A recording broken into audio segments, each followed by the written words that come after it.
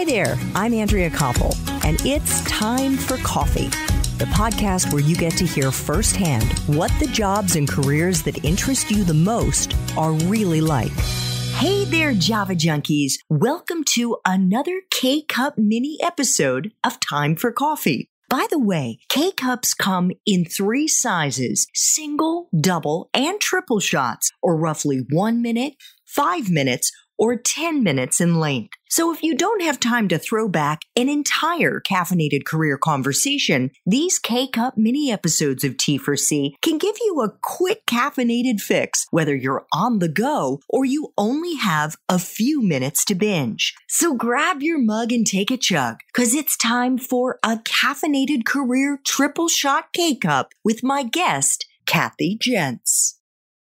How many home gardeners are there in our area?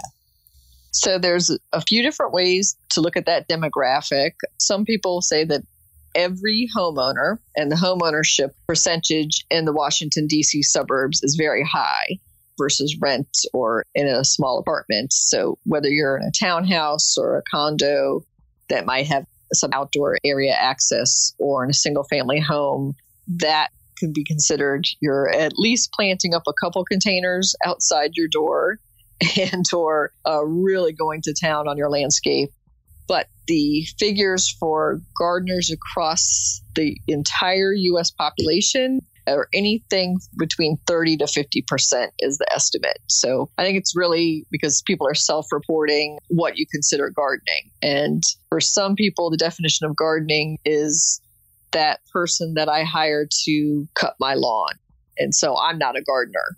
Or they might think of gardener as growing vegetables only, but the rose bushes and the annual flowers they take care of and plant, that's not gardening, that's decorating my yard. So there's some semantics to it, but it's generally thought of to be at least a third of the population who are making annual trips to independent garden centers, who are reading garden catalogs, who are planning and doing, and not just going to a grocery store and grabbing a geranium, say. Which is me. But okay. All right. Yep. So how many millions of people would you say roughly fall into the gardening category? So it could be 40 million in the U.S. that they would consider one of their hobbies, one of their pastimes to be gardening. So every week they might be spending an hour, they might be spending more than that. And gardening is consistently rated one of the top 3, if not the number 1 hobby in the country. Has it changed at all since the coronavirus forced many of us to stay in our homes? We're doing this interview at the beginning of June. And I actually noticed that you had an article in your May edition that has 10 tips for growing victory gardens in containers. And I'm guessing that there are some young listeners, Kathy, who may not know what a victory garden is. Yeah, so we included that article because there are, since the beginning of March with the COVID stay-at-home orders, a great deal more people who have time on their hands to pursue gardening or grow houseplants indoors, or they are interested in feeding their household or growing organic food. So victory gardens came about.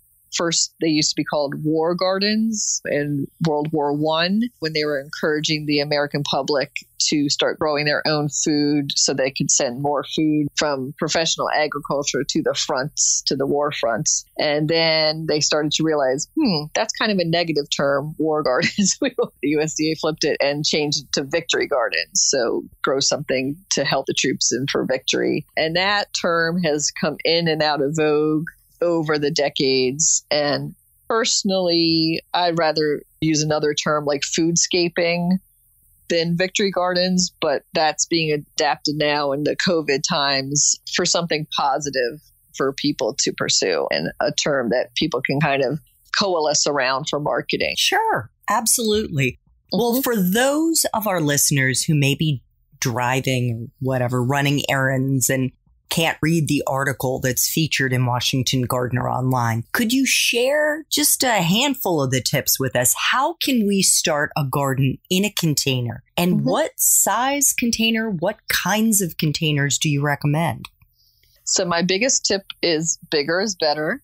So when you have several small pots, say on a balcony or your deck, they dry out very quickly. So especially in the hot summer sun, and then you're constantly having to water them, and then they're under a lot of stress when they're drying out between watering. So when you go with a large container, say something that's 24-inch diameter or 36-inch diameter, you can put several plants in together and water them all at the same time, and that holds the moisture in a bit more. My other big tip is not to use topsoil or soil dug from the ground in your containers, because containers need a much lighter mix. What you'll do is go to a garden center and you would look for a bag that says potting mix. It won't even have the word soil on it. So it'll just be potting mix, which is generally peat, vermiculite, and some other lighteners, soil lighteners.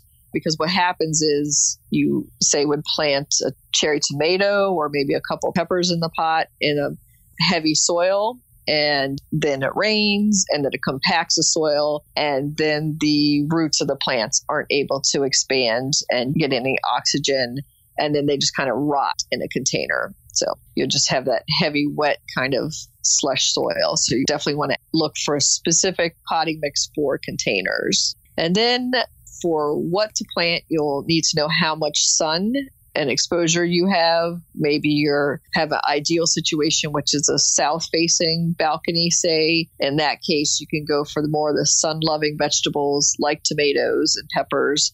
Or if you're north-facing or don't get as much sun, or in a climate where it's just not as sunny, you could try out lettuces and peas and some more of the cool season and shade-loving plants.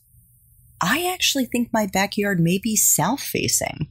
Yay. Yay. So, yay. That's ideal. So, and that helps because you might get morning sun and afternoon shade, and the afternoon when it's the most like scalding hot time of day, that helps to get at least that part of the day not to be direct sun, and then have the rest direct sun onto your edible plants. It's hard for a lot of people in inner city and older suburbs to get enough sun for vegetable growing, because usually we have large mature trees blocking a lot of the zones. And we want those trees because we want that shade and we want that cooling effect, obviously, in the summertime. And in that case, that's when I would look into getting a community garden, say, or talking to maybe a relative or a friend at work and to say, hey, you have a huge sunny backyard. Are you gardening? Are you using it all?